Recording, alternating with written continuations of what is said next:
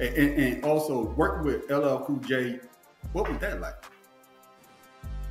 It was unreal, man. I mean, to think that I had grown up listening to I Need Love and Can't Live Without My Radio. And you know, I look up one day, I'm in the studio, and this guy's in the vocal booth, King Golden All, you know, or sitting next to me while we, you know, working on music. And, you know, I have this thing, I call it my inner groupie. My inner groupie is always like, oh man, but you don't see that, you know, because that's not what's on. Right now, the task at hand, what we gonna do, because he's already successful. What can I bring to the table so that, you know, I can enjoy some of the success or be a part of something this guy has already done.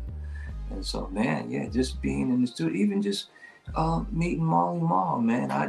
I was 1 year removed from college.